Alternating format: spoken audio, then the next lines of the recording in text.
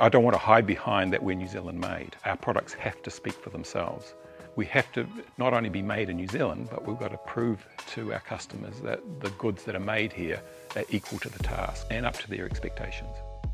There is a lot of intelligent people now that are really thinking things through, how they define their style of living and how they're going to live. And I welcome that. I think that that's fantastic. And I think that our clothing will be a very big part of that, because that's exactly our values too.